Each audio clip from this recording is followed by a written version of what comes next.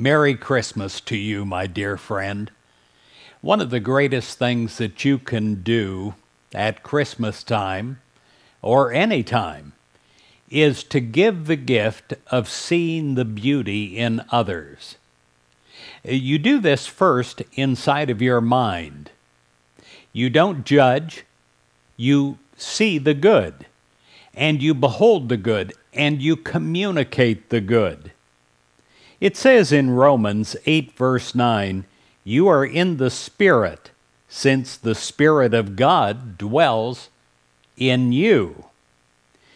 You have heard that beauty is in the eye of the beholder. So today and every day, during this Christmas time, let us make a conscious effort to give the gift of seeing the beauty in other people. Every person of every nation is a child of God, here by divine appointment.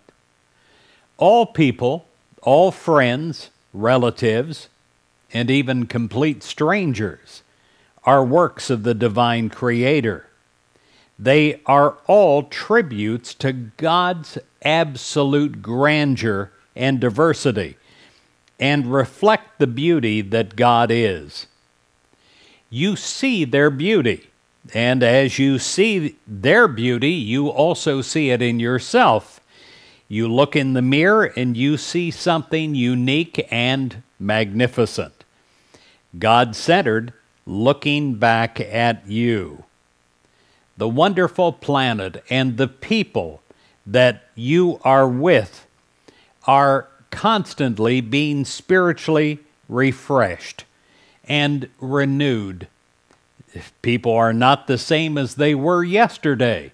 The people that you used to know yesterday are different today, and therefore you give the gift of beholding them as different children of God.